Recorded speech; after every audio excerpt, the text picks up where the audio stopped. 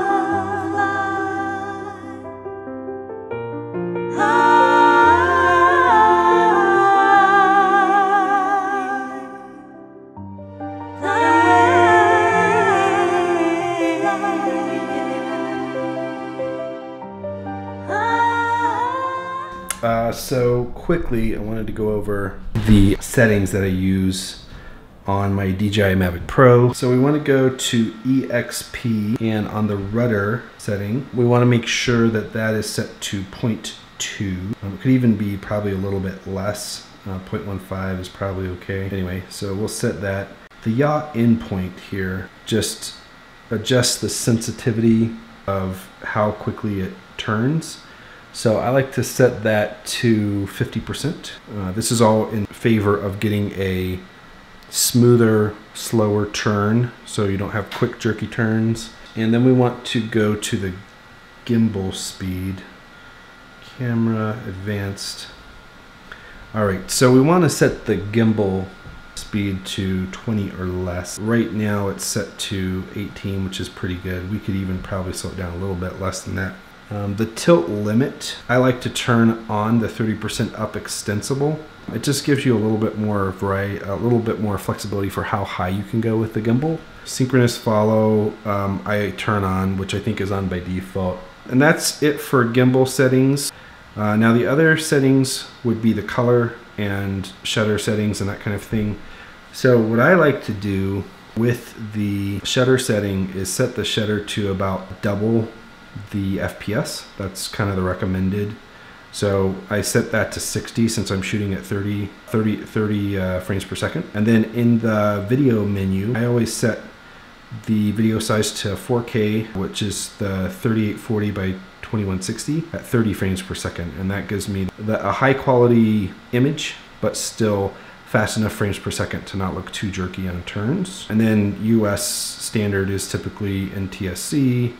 Video format, MP4. If you're using a Mac to edit, MOV might be your preferred setting. White balance, I usually set to a custom setting. If you don't do that, what tends to happen is that it will try to adjust mid-flight. So if you're flying toward the sun, you have a different color profile than if you're flying away from the sun, and it's really hard to color balance. So what I try to do is keep it between about 5500K and 6500K, and you can kind of adjust it to see what looks best, but I like a custom white balance. And then style, I have custom, and I just set everything to -1.